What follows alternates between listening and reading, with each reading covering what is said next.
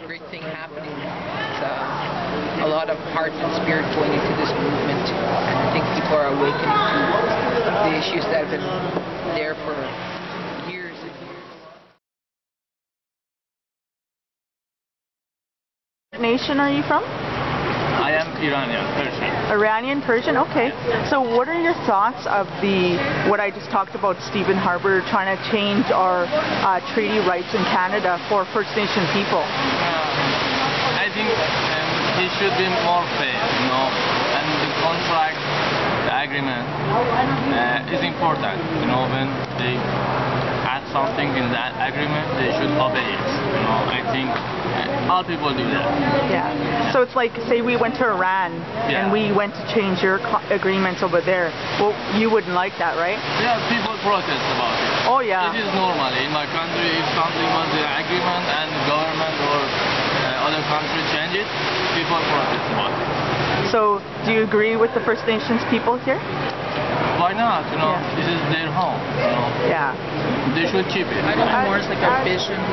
It's been some sisters got together and they were always focused on the land and the waters.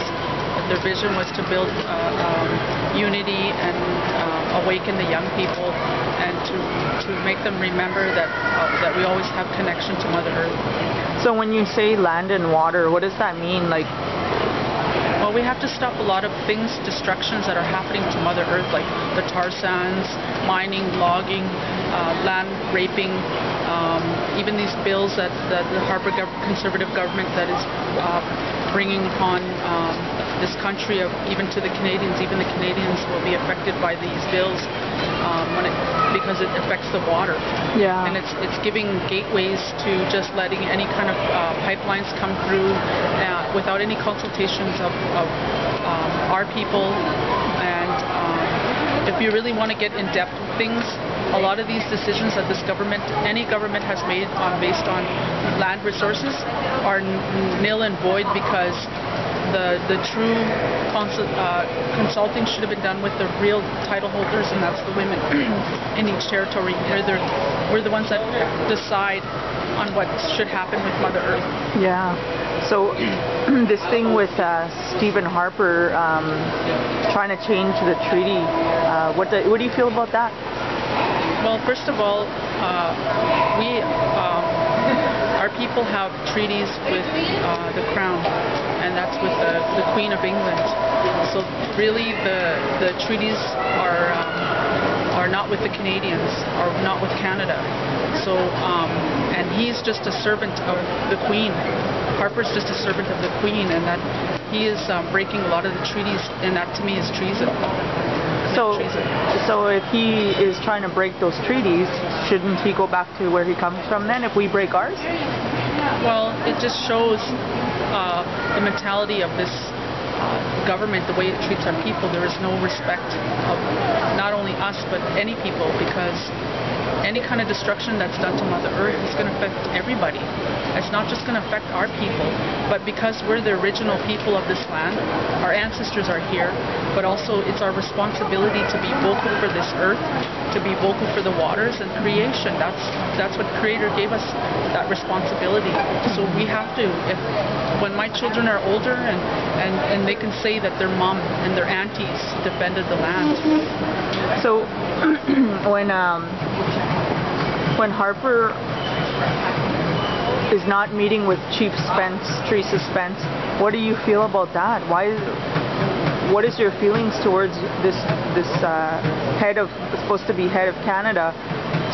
Why isn't he taking the time to meet with Chief Spence? Well, again, it goes back to racism. It shows that Harper and his Conservative government has always been a racist government to this country. If you look in the history of the Conservative government, there's always been a dead Indian. There's Dudley George of Ipperwash.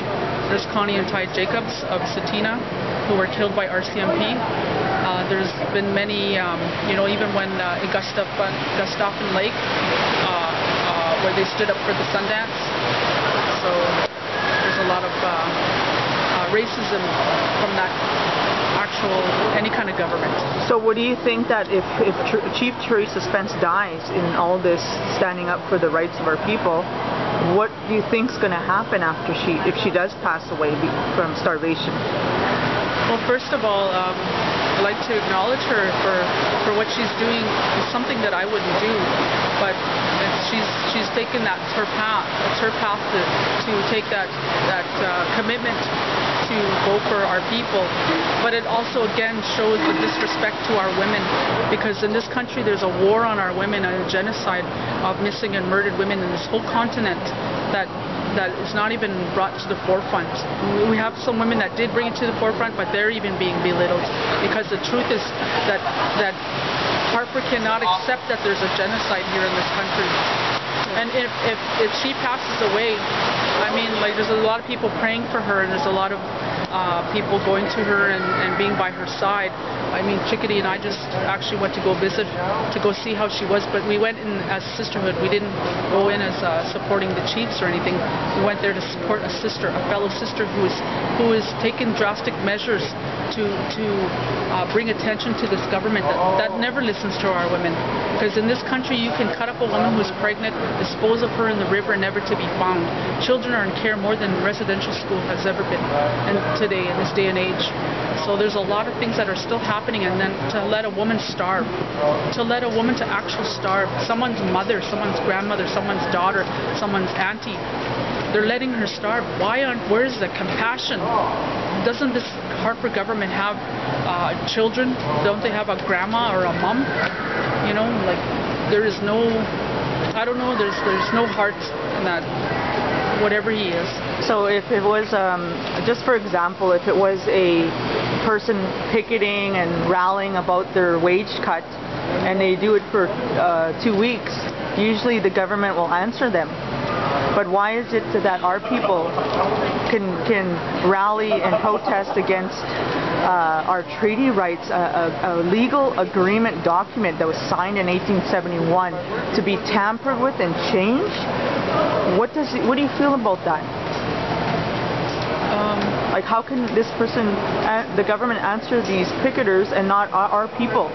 Because it still stems down to racism. That is a known fact in this country, that there's racism, and that everyday Canadians should question what is happening.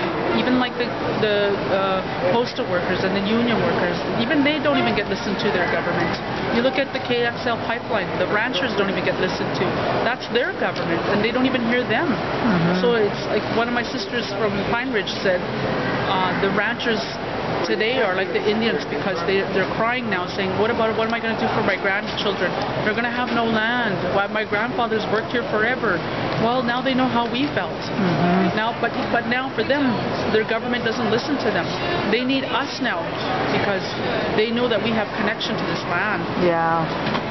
Well, sorry, I'm not trying to get my face in the thing there, but I just want to say something.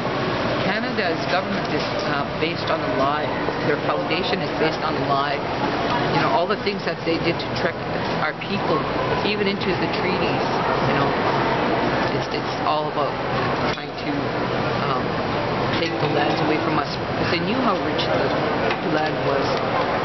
So even their policies and legislations is based on lies, and that's what's dividing our peoples, because they put that on you know, the settlers, and settlers start to believe that we're you know, we're disconnected from our lands. We're not disconnected. The government disconnected us by policies and legislation.